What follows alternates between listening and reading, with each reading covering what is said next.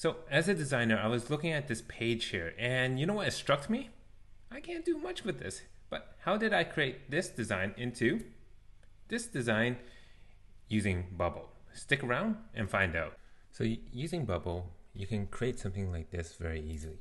But as a designer, I struggled to actually style it and get it to the way that I wanted it to work. Within the styling, you have the ability to change the fonts, right? Font size, color, spacing. But if you wanted to do anything else, like having drop caps, like this example here, how do you do that? And I was struggling for a long time. There is no way to select a way to have linear gradients or anything like that.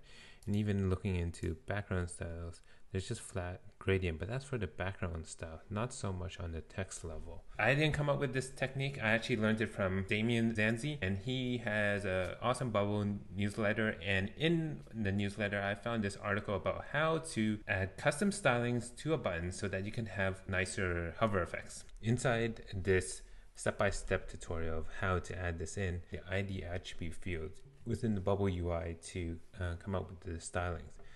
And to make that work, you need to install the Classify plugin. And then once you're there, you can drop an HTML element on your page. Once it's there, then you can add in whatever styling that you might see from a website. So for example, if it's something like this, you can just cut and paste the style that you're most interested in and copy it and paste it into the box here. And then you can adjust the colors as needed. And depending on the name that you call it, you just call add class and add the name of that style there. Once it's there, that's how it works. It'll work perfectly. How did I make this? I actually created a reusable element so that I could reuse this element across different pages in the application. Highlighting, I made a transparent little UI element to hold this HTML. So it's just an HTML block that you can find inside here. So HTML, drag it onto the page. Inside here, I have different stylings for the hero, which is the word maker. And there I'm using a background image for the styling. The drop caps, I am using this styling here. And for the button gradient, I had this styling here. So button gradient and hover. So the two states there. So that gives us the hero, the drop cap styling, and the button hovering style. This will now allow you to create really exciting headers, print quality to your design. And as you can see, there's two different fonts being used here. This is Playfair, and this is the other font that I've been using for the body copy. So you can mix and match styles like that. And with gradient styles, you can choose any gradients that you find online. And yeah, you can just click it and do that. This ability to use gradients is not limited only to buttons, but you can also make that for the header too, for text.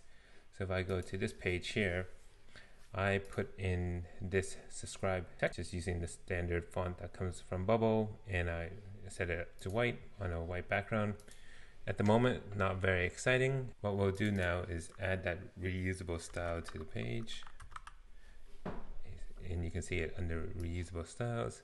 Drag it, throw it somewhere on the page. That looks good to me. The style itself, what we're doing here is calling showcase, changing the font, adding this background gradient that I found from a designer, and adding all this stuff in here. If I now refresh this, we have subscribe in a lovely gradient that works really well on a dark background. If you found this video inspiring, please click like and consider clicking subscribe so that you can get more information about how to make no-code and low-code products better. Thanks for tuning in, and see you next time.